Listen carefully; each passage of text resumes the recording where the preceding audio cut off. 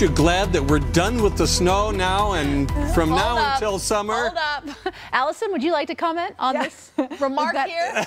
Another storm arriving tomorrow morning for southern Utah. For you in northern Utah, if you really had a rough drive today, or maybe you were working from home today, or you couldn't get into work, you're going to have a break tomorrow morning. It's not going to be as bad as it was this morning. Now the roads will still be slick though. I want you to know about that. And then across southern Utah, we have winter storm warnings and winter weather advisories in place with the warnings 12 to 24 inches of snow expected Brian Head area, Pine Valley Mountains, 6 to 12 inches elsewhere highlighted in that winter storm warning.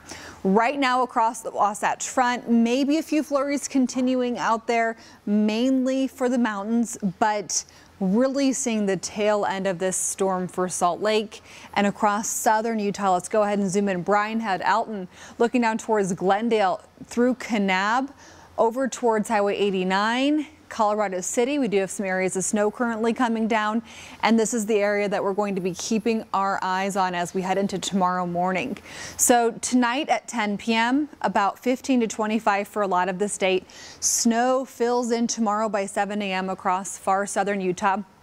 I-15 could become a bit tough, St. George up through Cedar City. And then throughout the day tomorrow along our I-15 corridor, we've got the chance for some widely scattered snow showers. So we certainly still have the chance for slick areas across the region.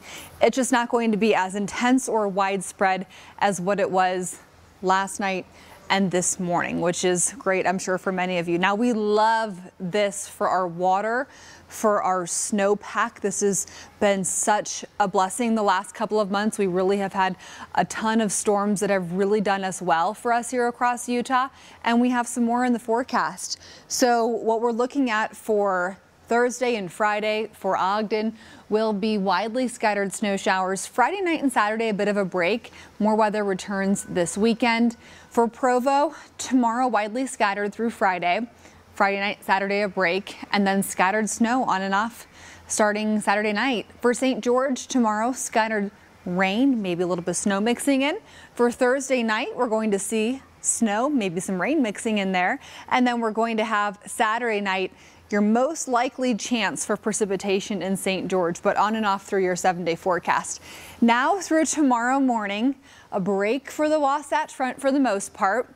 We'll see 1 to 3 inches of snow piling up across southwest Utah in that area that we were just looking at, Brian Head, Glendale, Alton, over towards Hatch. Then through Friday at 10 p.m., we are going to be seeing our biggest snowfall amounts down towards the Pine Valley Mountains. St. George 42 tomorrow, 48 on Friday, 56 on Saturday, 46 on Sunday. Salt Lake 34 on Thursday, 39 Friday. We're close to 40 throughout the rest of the 7-day forecast.